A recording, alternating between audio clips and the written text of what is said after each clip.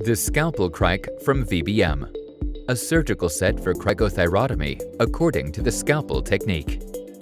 Based on the simple description of stab, twist, bougie, and tube, the ScalpelCric is meant to facilitate the execution of the scalpel technique. The set is packed in a specific sterile pouch, with each component organized in the order of use.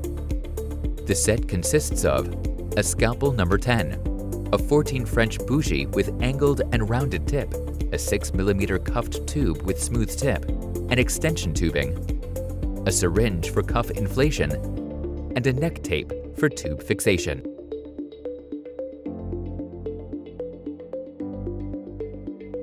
Hyperextend the patient's head. Locate the cricothyroid membrane by the palpable depression between the thyroid cartilage and the cricoid cartilage, and stabilize this site with index finger and thumb. Make a horizontal stab incision through the skin and cricothyroid membrane using the scalpel.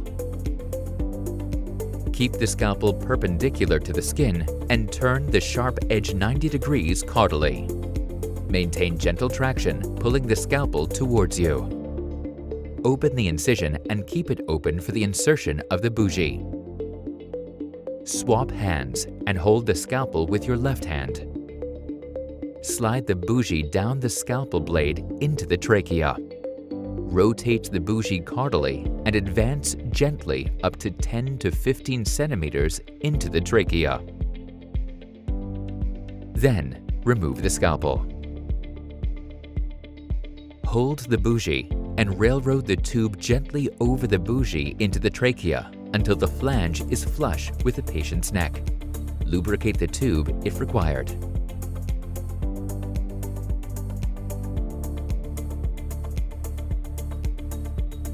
Remove the bougie. Make sure that the position of the tube is not changed. If required, the tube can be repositioned after loosening the flange. Then tighten the flange to prevent axial dislocation of the tube. Inflate the cuff to a minimum pressure required to seal the trachea. Check the cuff at regular intervals. Connect the tube to a ventilation system and ventilate the patient. Verify correct placement and successful ventilation at regular intervals by a suitable method. Place the neck tape around the patient's neck and connect it firmly to the flange. Check the tube for secure hold. Tracheal suctioning is possible through the connector of the extension tubing with a suction catheter similar or smaller 16 French.